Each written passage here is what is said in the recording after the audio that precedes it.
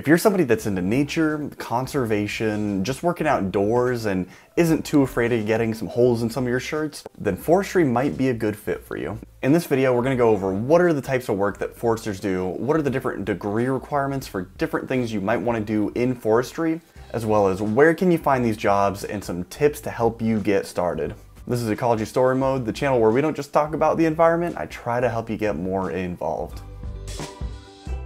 For the types of work that foresters do, it can range anywhere from doing conservation and preservation work to viewing trees or plots of forest as an investment and a financial asset. Most jobs kind of fall somewhere in the middle of doing those two. Some examples for key term searches that you might want to add on to your forestry search is forest restoration, where you could be doing stuff like fuels management, fire, timber sales. This is going to be where you cruise around, you tag trees to be cut down, and you do salvage harvests. And then there's recreation and arbory. In these jobs, you're going to be spending more time looking at things like hazard trees and cutting down trees that are too dangerous for just the normal forester to come up with a saw and get rid of. Probably the biggest question for a lot of people on these is, what is the degree requirement? If you're looking for entry-level positions where you're going to be doing stuff like a forestry technician, where you could work on recreation, fire, natural resources, or just working for an arborist as a pruner, trimmer, or a climber of some sort, these don't require anything beyond just a high school diploma in most cases and in most states.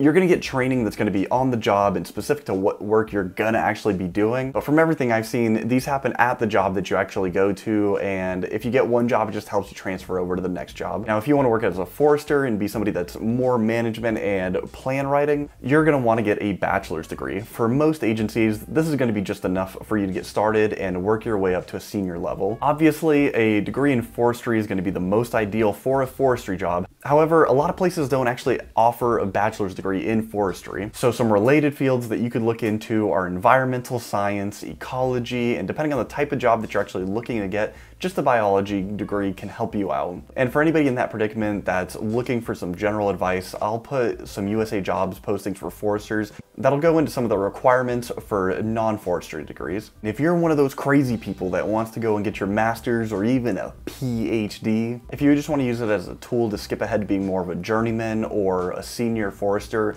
that's something that people do. But outside of that, there's government, academia, and other research extension kind of jobs that are offered all over the country. I'll put a link in the description for the big Forest Service network that does this kind of research and honestly puts out a lot of really cool papers if you're into that. Now, where can you find these jobs? Even though you're probably not thinking about it if you're early on in the search, this might be the most important thing. For forestry in the feds, which is the part that I'm the most familiar with, here is a map of just where the jobs are in the DOI. The DOI includes the Bureau of Land Management, Fish and Wildlife Service, National Park Service, and the Bureau of Indian Affairs on this map. Unfortunately, even though most jobs are obviously going to be with the Forest Service, they don't have this fancy page that shows you where all the actual employment is. Instead, here's a map, and just generally know that every one of these forest plots is broken up into smaller districts that are all covered by a number of foresters. If you're looking to go into the state, and according to the Bureau of Labor Statistics, this is where most of the forester jobs are, usually you'll want to look for a Department of Natural Resources, a Department of Agriculture. In some states, it will just be a forestry department,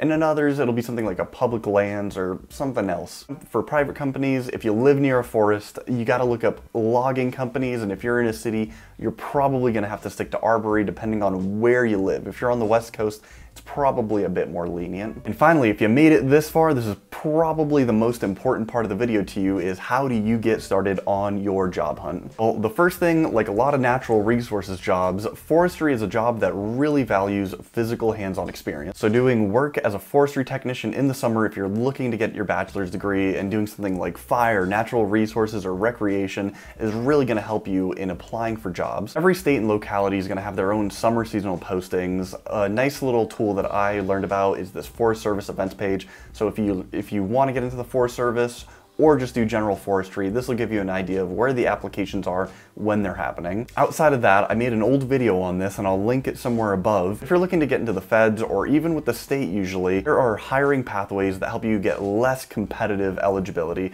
because a lot of the times these are pretty competitive jobs. Unless you're okay with living in the middle of nowhere just because you like the job that much, then it gets a lot less competitive. The third thing I'd really recommend here is spend time trying to figure out just what specific part of forestry really appeals to you, if it's working outside or if it's doing the conservation work. People that go into forestry often transition out of something else and vice versa, so there's a lot of closely related fields here that people go into. The DOI page has a little tool that shows you some of the most popular ones here, but forest management is done by more than just foresters. It's done by a big interdisciplinary group, and by opening it up a little bit, you have more job opportunities essentially. Natural resource specialists, there's soils, and then there's range, along with just ranger work and recreation and stuff.